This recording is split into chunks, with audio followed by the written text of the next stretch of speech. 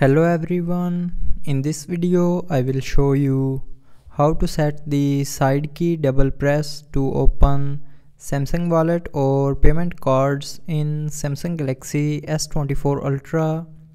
So before starting the video, don't forget to subscribe the channel and also press the bell icon. So first of all, open settings.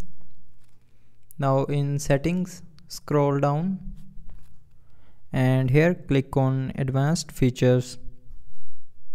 Now here in advanced features, click on side button, and here first of all turn on this double press button and then select open app. After selecting open app, here click on the settings icon, and from here you can select the Samsung Wallet or any other payment cards app.